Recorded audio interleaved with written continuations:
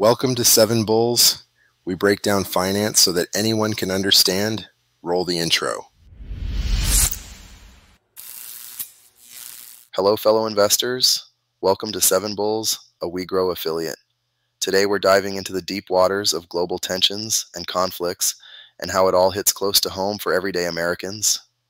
Before we start, if you could give us a like and share the video, it does help with the algorithm. We appreciate it. Now let's get to it. So, let's talk about the rising global tensions.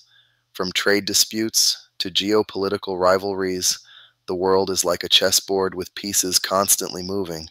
These conflicts can send shockwaves through financial markets, affecting your investments. Imagine a major trade war escalates, impacting the prices of goods and services. Your favorite tech stocks, they might take a hit. Are energy prices skyrocketing? That affects your wallet as well.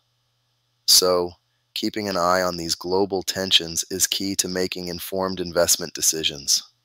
Now let's shift gears to the immigrant crisis. It's not just a humanitarian issue, it has economic implications as well. Increased migration can strain resources, impact job markets, and even influence government policies. As more people arrive seeking refuge, it's essential to consider how these dynamics may affect industries and sectors in the United States. Your investments might be influenced by changes in labor markets, government spending, and more. But wait, there's more. We're also seeing conflicts pop up in various regions.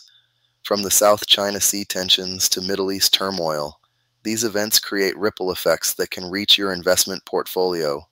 The takeaway? Stay informed, diversify your portfolio, and be ready to adapt. The world is interconnected, and what happens across the globe can affect the climate here at home.